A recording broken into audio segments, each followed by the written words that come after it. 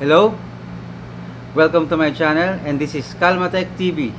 This time, I am going to teach you how to replace Photoconductor drum model Ricoh Aficio 201. Let's start! First, open the front door, push up the green lever, and the second one to the right. Disconnect photoconductor connector.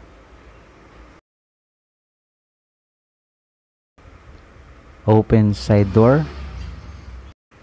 Push the PCU lock with thumb and pull out PCU. Proper handling is in horizontal position only. Remove the screws of the rear guide.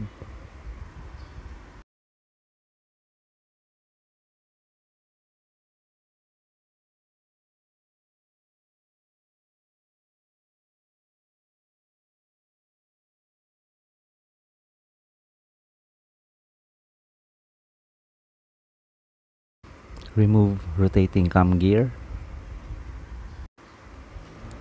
and the rear guide.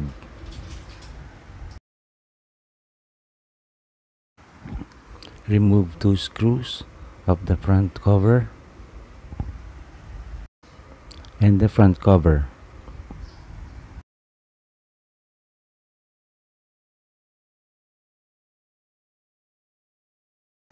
Remove screw and the drum guide.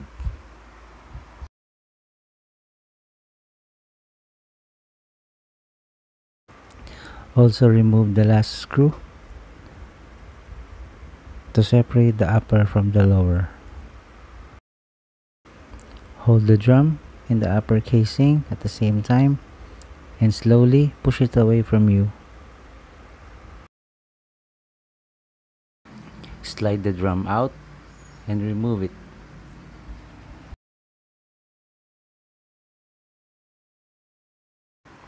Slide up the charge roller with bushing and the spring.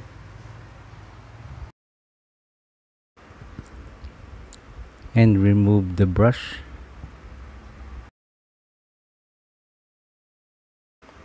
Remove the holder of the brush.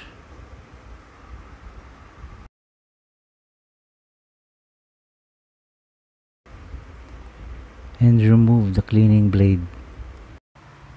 Let's begin installing the brand new OPC drum and cleaning blade.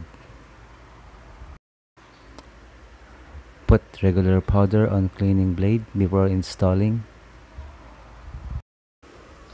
Make sure the guides are inserted through the hole.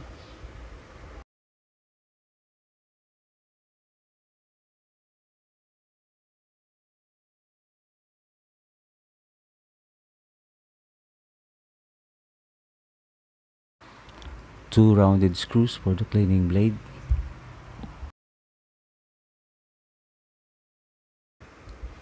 Put back brush holder.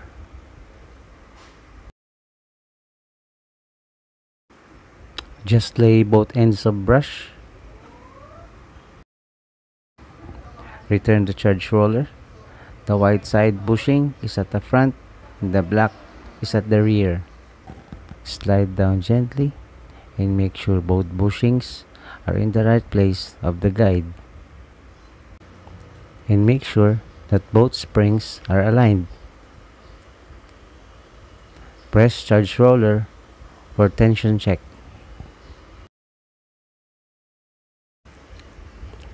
Install drum rear side first and the front side down to the guide.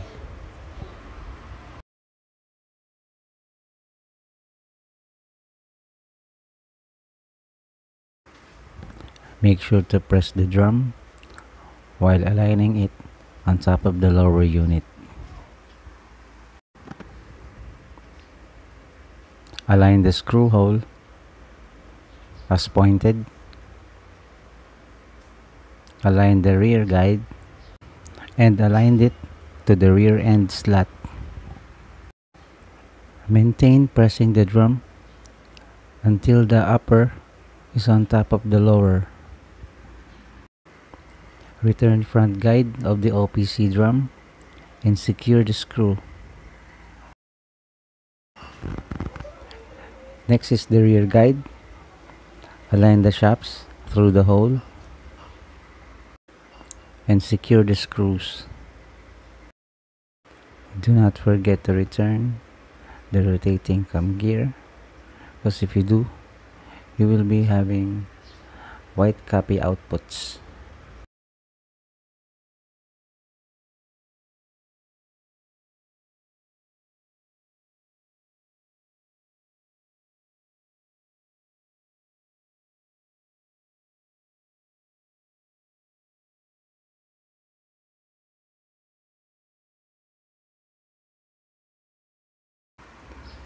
Put back the front cover and secure the screws.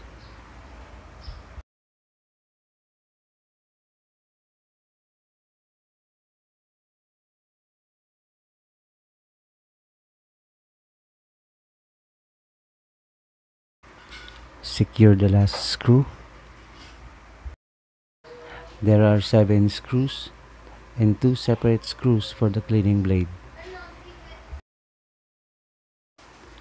Check the drum for a smooth turn and you're done. If not, open the unit and recheck again.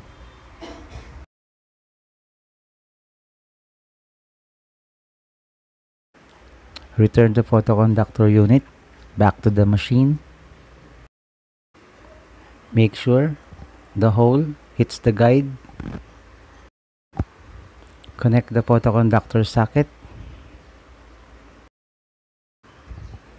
Return the toner hopper assembly.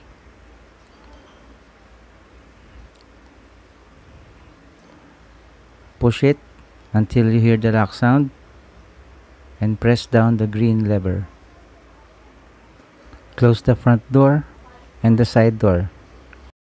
And let's check the copy quality of the machine. To achieve good toner image sensing, clean ID sensor.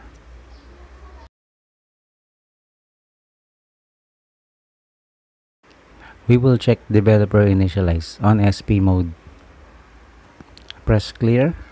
1, 0, 7. Press and hold clear stop for 3 seconds.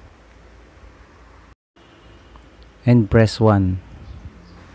Select drum and press OK.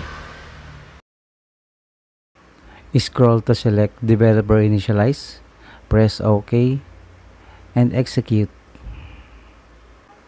Just wait until it's completed.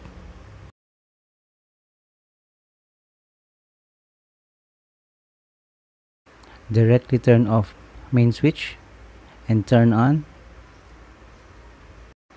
And we will check toner bottle rotation if it's normal. Just remove receiving cover.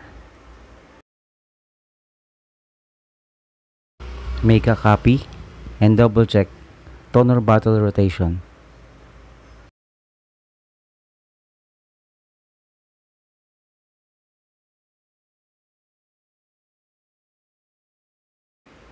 Return receiving cover. Close the front door and we're all done. That's it guys. I hope you've learned from this tutorial. And if you do, please like and subscribe. Thank you for watching Calmatech TV. Bye!